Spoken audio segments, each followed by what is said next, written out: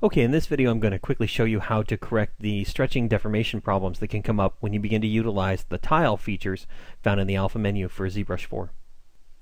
You'll notice if I utilize a drag rectangle stroke with a square alpha, and again this is a circle shape but the width and height are square, it'll maintain the overall aspect ratio of that alpha pattern. If, however, I increase the horizontal tiles and the vertical tiles, the resulting alpha is no longer proportionate. It gets stretched. We can correct this by utilizing the new feature found in the stroke menu, which is the roll distance.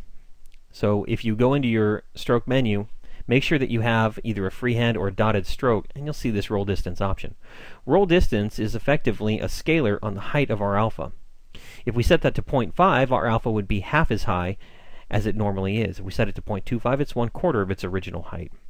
We can utilize the fact that the roll distance allows us to scale the proportions of our alpha to help correct this bad deformation. So in a case like this, in order to correct the deformation, we simply need to take the vertical tiles amount and divide that by the horizontal tiles amount. That will give us the actual number we need in the roll distance to correct the deformation problems. So in this case we'll take 2. We'll divide that by 7. Again, that's because my vertical is 2 and my horizontal is 7. The resulting number, 0.285, can be placed into roll distance. When you utilize the drag rectangle stroke over it again, you'll notice it now maintains the proper proportion that you might expect.